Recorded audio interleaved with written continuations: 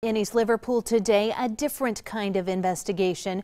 Crews are watching closely, concerned that one of those homes damaged in a hillside slip could actually tumble over the side of that hill today. 27 First News reporter Molly Reed has been following this story since it broke last week. She's been at the scene of the slip since just after 6 this morning. She joins us with more details on this developing story.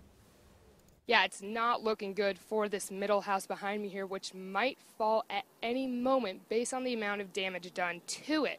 Now, they're telling me that the ground fell another foot just this weekend from this natural slippage, which they now also have the core sampler on site who is going to be drilling into the ground to try to find out what the cause has been this entire time.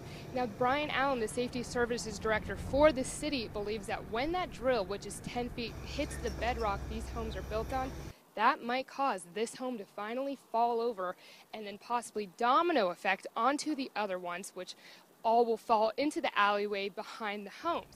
Now, they also needed this core sampler to come out here to try to find this cause because they need the cause to make a proposal to the Ohio Department of Transportation to get funding for this issue.